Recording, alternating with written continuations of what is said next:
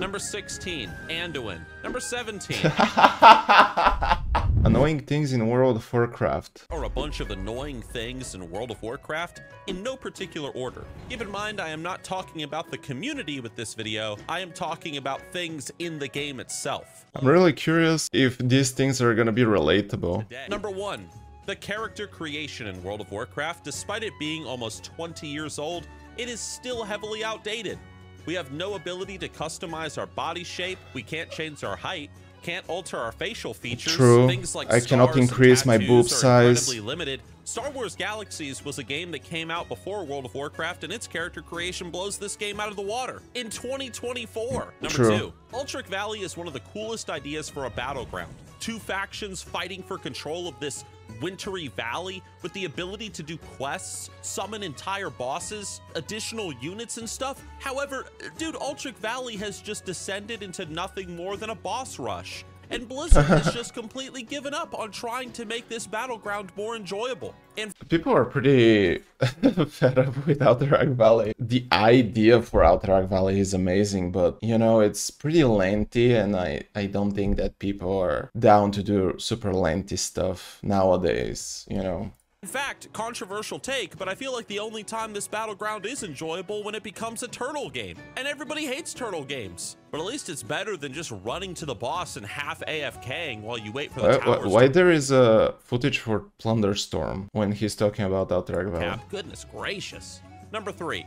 Questing in retail WoW, at least in the old world, is insanely boring, especially compared to all the new stuff in whatever the— That's why I have a video that Rav made questing interesting again. Yeah, questing is boring, but whenever try to play as an absolute noob player and you just dive in and you try to understand what this character tries to do, and in the end you're helping him and whatever the narrative is, I think it can be interesting, but you gotta be immersed to be interesting. Otherwise, it's just extremely boring. The most recent continent is. Blizzard even seems to be constantly giving us ways to skip this process. Skip Kalimdor, skip the Eastern Kingdoms, Outland, Northrend, Kultiris, Zandalar, whatever, it doesn't matter. Blizzard's always trying to find ways to help us skip it, with offering us a leveling boost, faster experience gains. It's ridiculous. Wait, why is that ridiculous though? I don't see problem with leveling boosts. They're saving time. I think time is really valuable in this day and age.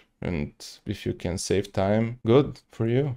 Even have Chromie time that allows people to play a more preferred leveling content. Look, if early game leveling is really that much of a chore, and even Blizzard knows it, why even have it? Just have people start in the newest continent and level up from there with the option to go back to do old content if they so desire from Chromie. I mean, why not? That's a good idea. We oftentimes hear the complaints across the internet of how little Blizzard cares for PvP or PvE. In some instances, it seems that PvP is getting all the love, and in other times, it's PvE. But one area of the game, one massive chunk of the World of Warcraft population is always overlooked, and that is the role players. Even the simple thing of adding a character description panel for players to read when they inspect, things like this still aren't in the game.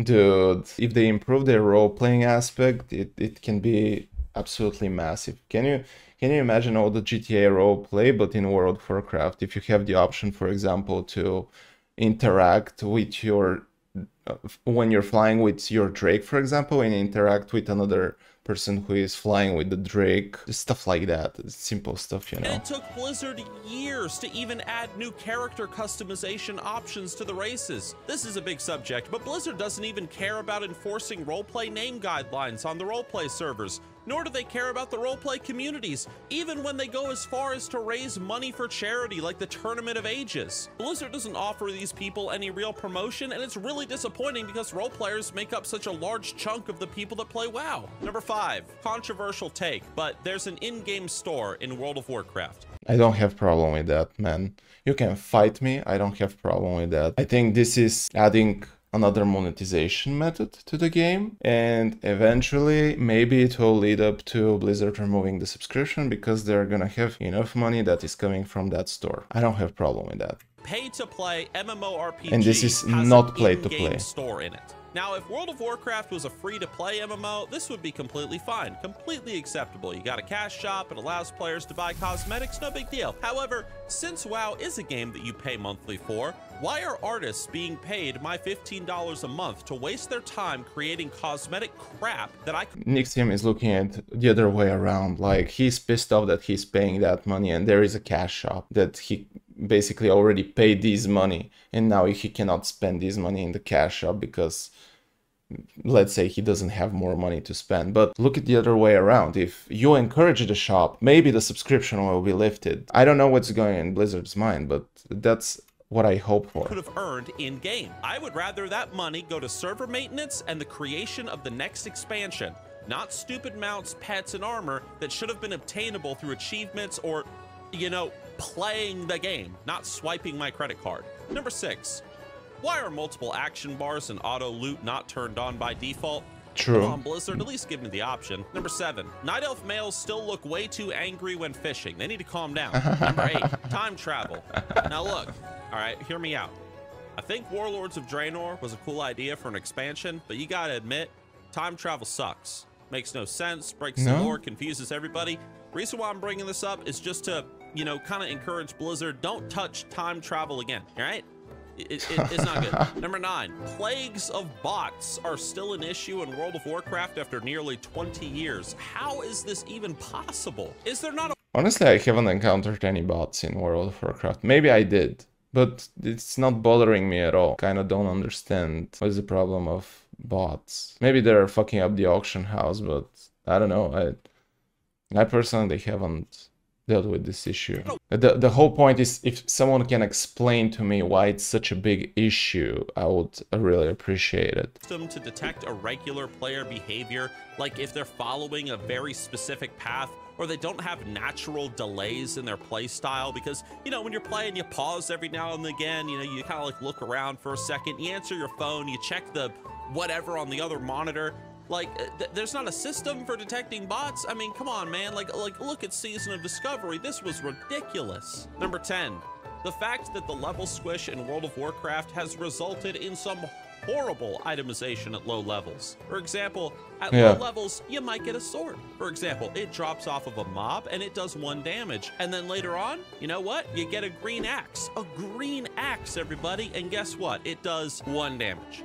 Same issue happens with armor. You get rewarded new armor with the exact same stats as the previous piece you got 2 levels ago. And that's annoying. Number 12, speaking of early game, just how easy it is to grind through the mobs. Guys, like, if you've never played World of... My suggestion? It sounds crazy, but try Iron Man.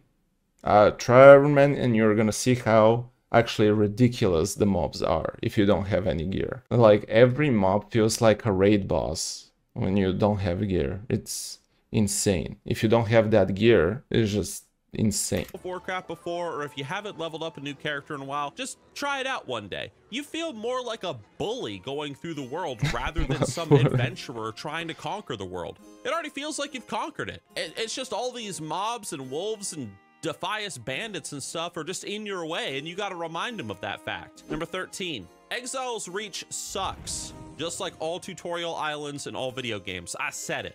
Now here's the thing, Exile's Reach... Yeah, it is, but you think it sucks because you've done it probably 100 times. By itself, if you look at it, it's good enough. It's faster way to skip the first zone. It's basically another zone. It doesn't give you a lot, but what is the orc starting zone giving you? It's kind of the same. Wouldn't be such a big deal. But the problem, as we already established, leveling in retail WoW sucks really bad right now. At early game, and you just want to get through it as fast as possible. And let me ask you a question, which is faster, Exile's Reach or Teldrassil? That's right, Exile's Reach. So if you're playing for speed like most of us are when you're trying to level up that alt in retail WoW, you gotta play this dang island over and over and over. Number 14, why is Quel'Tha Loss still instanced in 2024? Number 15. Also, why is Kul Tiras the size of the Eastern Kingdoms on the map? This is supposed to be some small island. Also, why is the Maelstrom no longer centered? Did I feel like Nixium he got frustrated with something in game, or I don't know, someone frustrated him and he just sat down and he started right. Okay, this frustrates me and this frustrates me, and he made that huge list. And he was okay. Today is the ranting day. Okay, I sit down and I'm doing this video. God damn it!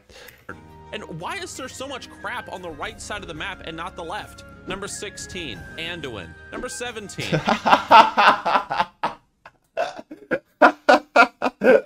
Oh my god, I cannot agree more. Why doesn't it get properly dark in this game? Look, I want to have a new item slot on my character tab called Light Source, right? Anytime I enter into a dark cave in World of Warcraft, where it becomes nighttime, my character will pull out said I don't know source about and that it'll one. illuminate the area around him.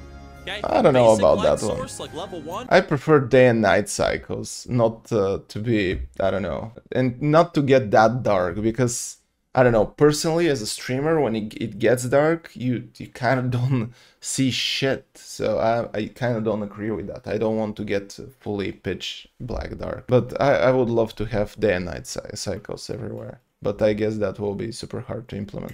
Would be a torch. And then later on, maybe you could get something like a Drow-inspired dancing lights cantrip from D&D or something. It's like 3 little lights that orbit above your head and, you know, light up the area around you. There's lots they could do. And like different, you know, like tiers of light source could offer more light to a surrounding area. I don't know. The point is, make the game darker. It'll make it more immersive, more cool, more fun.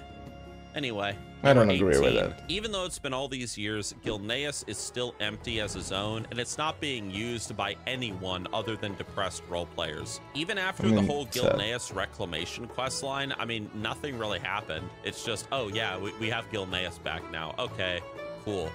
Anyway, number 19. We really need a new endgame path to potentially follow, other than just PvE, PvP, or just collecting achievements, mounts, pets, whatever. I've always been in favor, for example, of creating an entire set of professions that relate to player housing, or guild hall creation, where instead of spending your days going out and fighting monsters or fighting other players, you spend your days chopping down trees or collecting mud, water, whatever you need, stone, in order to create like the dream house that you have always wanted in the hinterlands. A more solitary way of playing the game, but a very comfortable way nonetheless. And number 20, last but not least, Blizzard really needs to develop some new characters for World of Warcraft instead of just reusing the same characters over and over. This is something that I felt that they did very beautifully with Garrosh when they introduced him in TBC. But since Garrosh, we really haven't had a very memorable lore character come forward that isn't just forgotten in one expansion. We got the troll lady pops up. I mean, honestly, Anduin was that kind of a character, like, even though nobody likes Anduin, but he got developed over time. Up in Battle for Azeroth, and we never see her again once the expansion is over. We got the jailer in Shadowlands. He's got this big master plan. He's gonna rewrite reality, and then we kill him, and nothing ever comes of it. We just go to the Dragon Isles. If you're gonna create some new characters, they really need to, you know, and sometimes Blizzard has characters just sort of pop up out of nowhere. Like, oh, like, where did this person come from, and what great significance have they had that has led to them being in this position? A great example would be like Ilaria. A great example might be like Gen Greymane's daughter suddenly being made the Queen of Gilneas. What has she been doing since Cataclysm? How did she get to the point where she's ready to be a queen? I don't know. Maybe you guys know, but I don't. But anyway, those are just 20 annoying things in World of Warcraft. Again, in no particular order. What are some things about the game that you think are kind of frustrating, that you think... That's a good ass video. Super relatable for most parts. Even though I said a lot of times I don't agree with